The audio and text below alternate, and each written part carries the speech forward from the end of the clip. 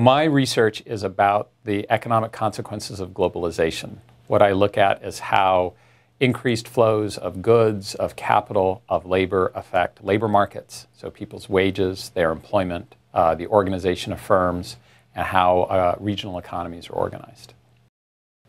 So we're living right now through the second great wave of globalization.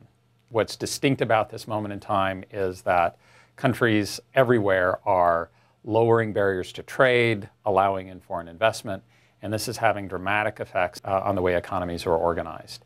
It affects the career prospects for young people. It affects the wages that established workers earn.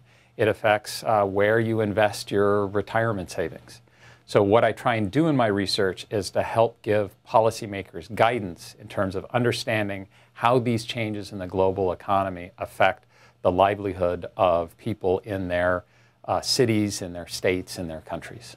He is a top-level researcher in two fairly distinct fields, so both the field of international trade and the field of international migration. I think any junior faculty member in this department and the economics department has been drawing on Gordon at some time or another, however busy he gets. He always seems to have a little bit of time to take a look over that paper, give you some feedback on how it should be crafted.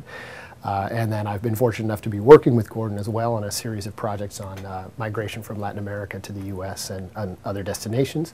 I've worked closely with Gordon in a variety of different ways, and he's been just a huge feature for this being a good place for me to be as a junior faculty member.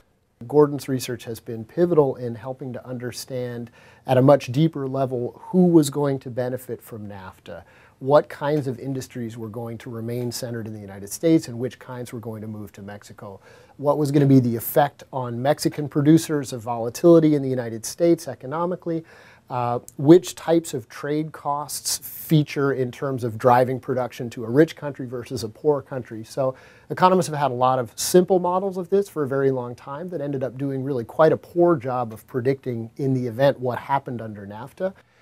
There's so much change happening in the global economy that increases people's sense of insecurity. It increases concerns that countries have about their future.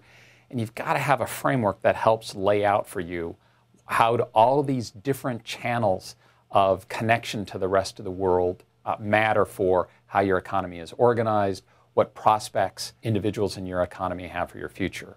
What I try and do in my research is to create that framework to give people guidance to think about how these big changes in the global economy will affect their future.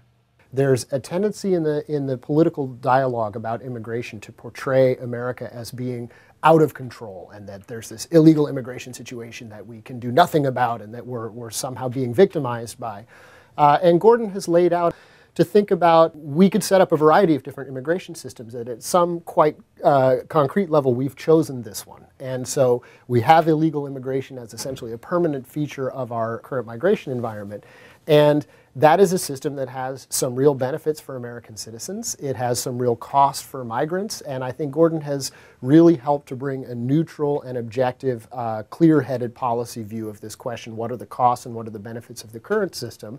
And then really what are the alternatives and what could we think about moving to from where we stand now? So one of the things I've done in my research is to try and understand how the globalization of production affects the demand for labor. So by globalization of production, I mean the process through which firms break production apart, locating production of parts and components in one country, assembly in another country, and put all those pieces together and ship them to final consumers.